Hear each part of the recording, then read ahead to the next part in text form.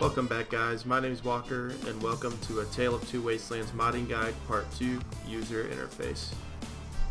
One of the first things I notice with what seems like any Bethesda game is the user interface.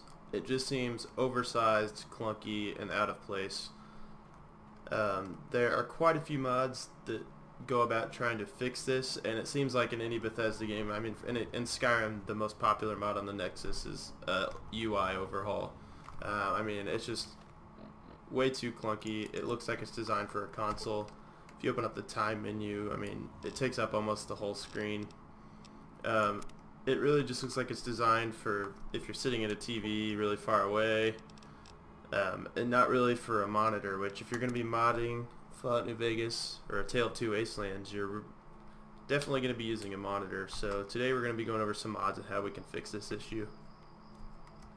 Interface mod we're going to be going over today is the Darnified UI. This, in my opinion, is essential. I cannot play the game without this mod. It shrinks down the text and in general just makes it look a lot better. So this does have a little bit of extra steps, but it's going to be worth it in the end. So I'll leave links to these mods down in the description, but what you're going to do is go over to this page, scroll down until you see downloads, and then you're going to see DUINV test version 4. Click on that, it'll download. We're going to open it up over in our download section.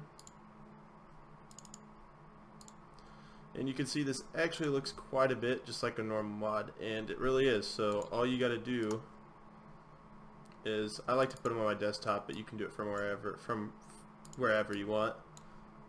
Open up Mod Organizer, find that zip file, double click it, name it whatever you want. I'm going to name mine Darnified UI.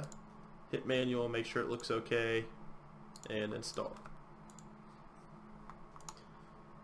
In a lot of mods that's where you'd stop, but this actually is going to require some INI editing. So let me show you what you might get if you don't edit the INI files. Alright, right off the bat you can already see that there's an issue. This looks huge. Actually it looks bigger than like what you'd see on like if you were just using the standard user interface. But we do know that the mod is installed. This does tell us that. And if you look over here, the quit is like halfway cut off, halfway not. So yeah, there's some INI editing we're going to have to do, and I'll show you what the difference that makes is. So if you go back over to this page, you'll see that under the install directions it tells you what to edit. So you're going to want to put it in 3 different INI files. Your Fallout default INI, your Fallout INI, and your Fallout prefs INI. You actually aren't going to be editing the first one, which is the Fallout default INI, because we're using Mod Organizer, and that just keeps 2 INI files here. So go ahead and copy and paste this. So copy, then we're just going to go over here, back to Mod Organizer, Control F, and hit Find Fonts. And there it is. So all we're going to do is just erase what's already there and paste the new stuff. Save that, go over to the prefs, same exact thing here. Erase what's under fonts, paste the new stuff. Alright, now we'll hop back into the game and see what the difference is. Alright, so right away you can see a few differences. Obviously this is smaller again. Looks like it should. So you look over at the fonts, it's much nicer, better looking font, and everything's a little bit smaller too. So let's load it up and see what it looks like in the game.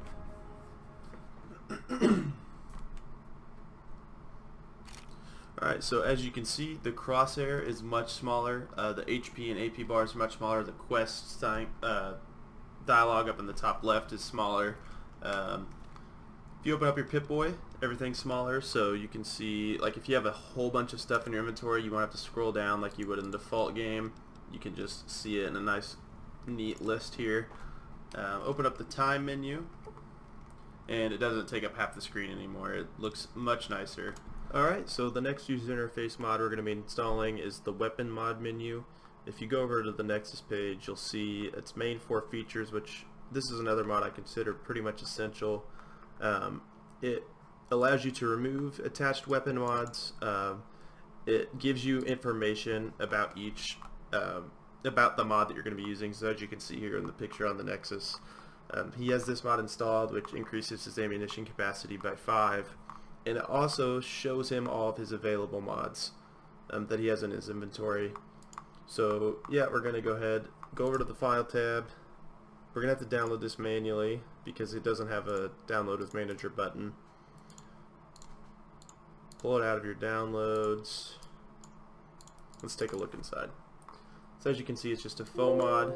We're going to drag and drop this onto our desktop, get rid of this archive, go over to Mod Organizer, find that faux mod, double click it, wait for this to run. Should take just a second. Yep, there it is. And we're done. That's installed. The Nexus, we're going to be looking at the mod configuration menu. This mod is pretty essential for other mods as it adds a in-game menu that allows you to edit the setting of most popular mods. Tale of Two Wastelands, for example, has some settings you can edit when you download this. So all you're going to do is go over to the page, scroll down to the Files tab, and Download with Manager. This one's pretty easy. There is a bug fix, but you don't need to download this unless you're getting a gray start menu. If you are starting up the game and it's gray when you load into the game, you will need to download that and install it as well. Alright, so go back to Manager, Downloads tab, double click to install, and this is going to be external installer, so looks good. Install, and that one's done. Alright, so moving on to the next one, we have One HUD by Gopher. This is kind of a combination of a lot of really popular mods by him. It combines, let's see here, Immersive HUD, Adjustable HUD, and Extra HUD, formerly known as Primary Needs HUD. So this is going to allow you to edit and change some of your HUD settings. So as you can see in this photo here, he has this compass up at the top, he has some primary needs over here. You can do all kinds of crazy stuff with this. So yeah, we're going to go over to the Files tab, Download with Manager, and we are using Darnified, so we're going to grab this Darnified patch as well. Now first you're going to want to install just the One HUD. Click Manual, make sure it looks okay, it looks good. And then the Darnified patch, Manual, and when this window here pops up, it says Merge, Replace, Rename, Cancel, you want to hit Merge. This is going to overwrite the files that it needs to be compatible with Darnified. And that one's installed. Alright, so up to this point, I would consider pretty much all of the user interface mods we've installed essential for this guide. Everything from here on out in this part is going to be what I would consider optional. Things that are going to make the game experience a little better, but you don't necessarily need these. And we're going to start that with the Lazarus project. This mod adds a lot of different functionalities and makes it kind of like a little bit more like Fallout 4, or more like a first-person shooter. So some of the big things it does is it adds a wheel menu. So it's like for items or weapons, so you can just open up the wheel menu in game, and if it's on your hotkeys, you can see what, like, the weapon and stuff or the armor you want, and you can just select it without pausing the game, without going into your inventory, just from the wheel menu. It also has a new companion wheel that takes place as a vanilla one. VATS criticals. If you've played Fallout 4, you'll know that once you've charged up your VATS enough, you can unleash a critical strike. Similar to that, adds ladder climbing.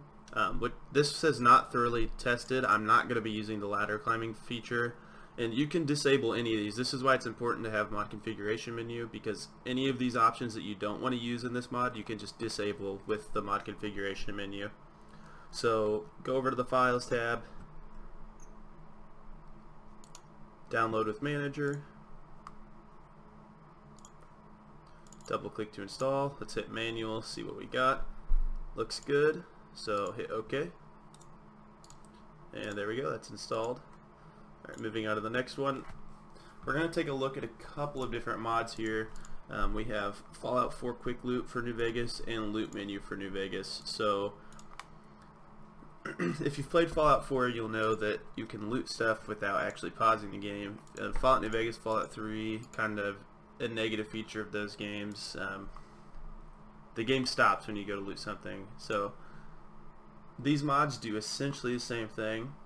The Fallout for Quickloot for New Vegas has way more endorsements than Loot Menu.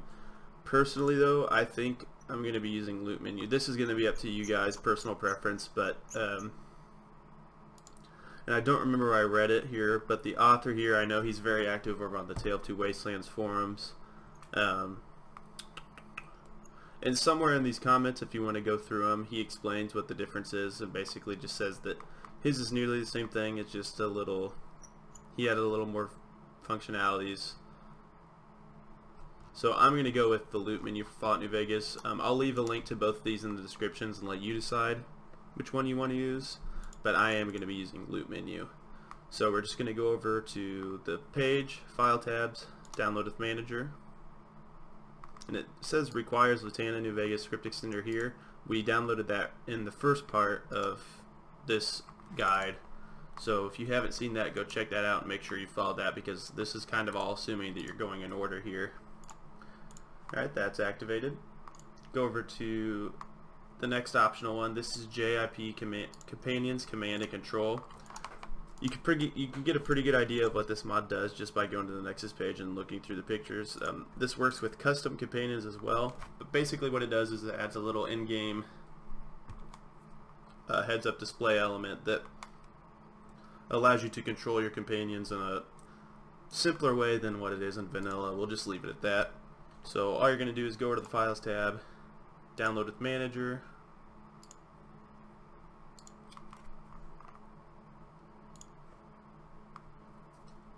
open up Mod Organizer, Manual, let's see, it looks good, and that's installed. Next one's going to be JIP Improved Recipe Menu. This just makes the recipe menu look a little better.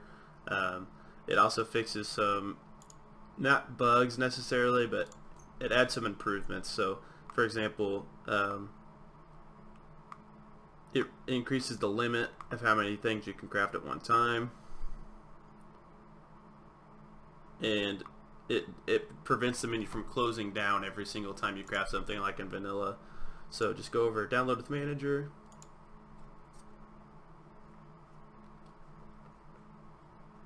sometimes this happens, you just have to refresh the page.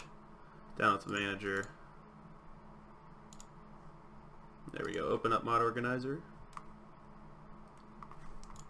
double click to install, Manual, and it's just an ESP file, so we're all good. And that's installed. Alright, so Traits Menu Darnified. This is just a mod that adds the Darnified HUD to Traits Menu. Not sure why it's not covered. I think the Traits Menu might have been added into the game after Darnified was no longer being worked on.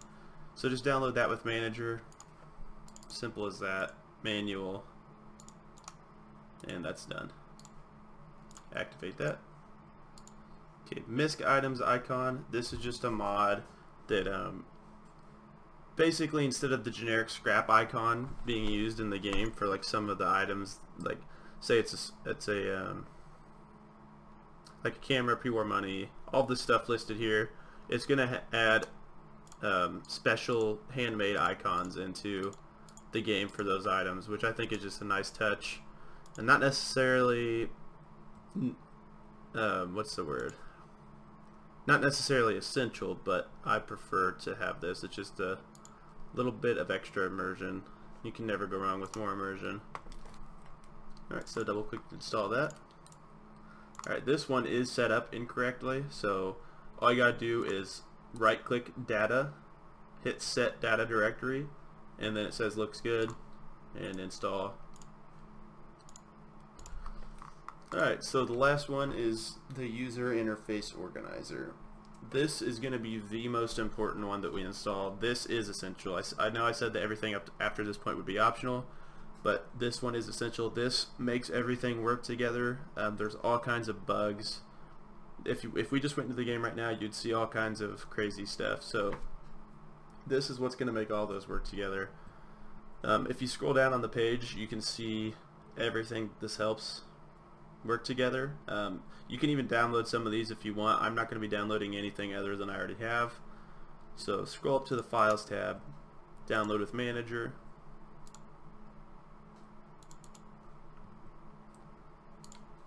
double click to install, and this is going to run a external installer.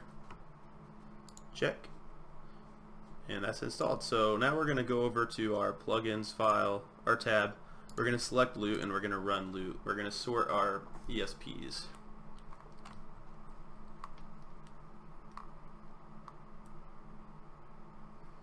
Alright, Fallout New Vegas is selected.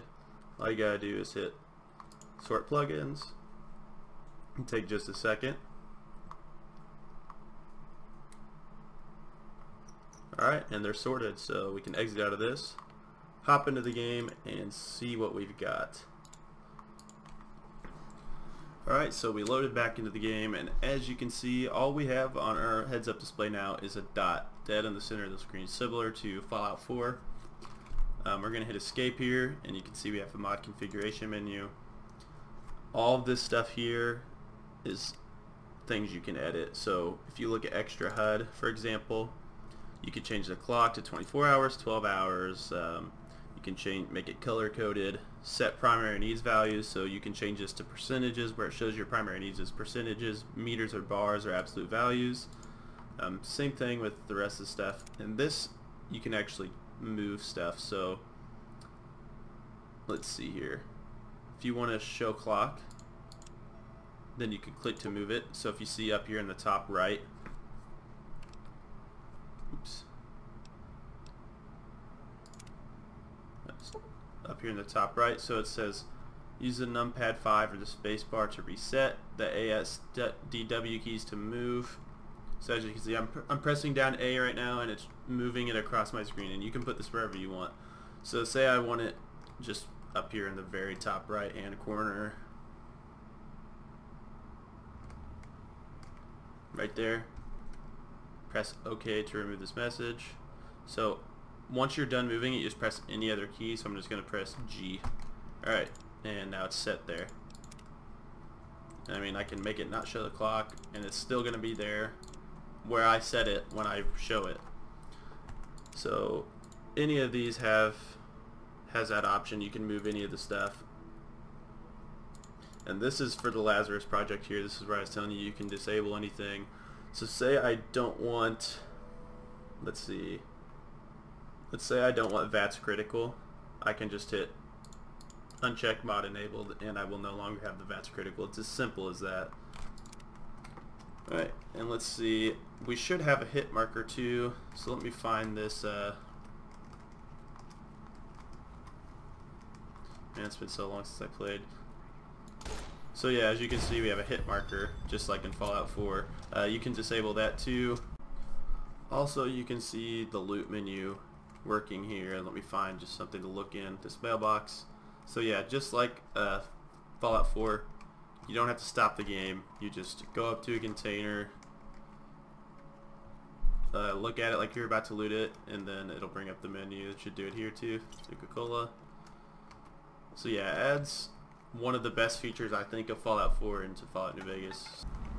So yeah, we've pretty much got all of our user interface stuff installed. The next episode, I think we are going to be talking about, let me see here, we're going to be talking about Project Nevada next episode. So yeah, thank you guys for watching. I hope you found this helpful, and I hope to see you in the next one.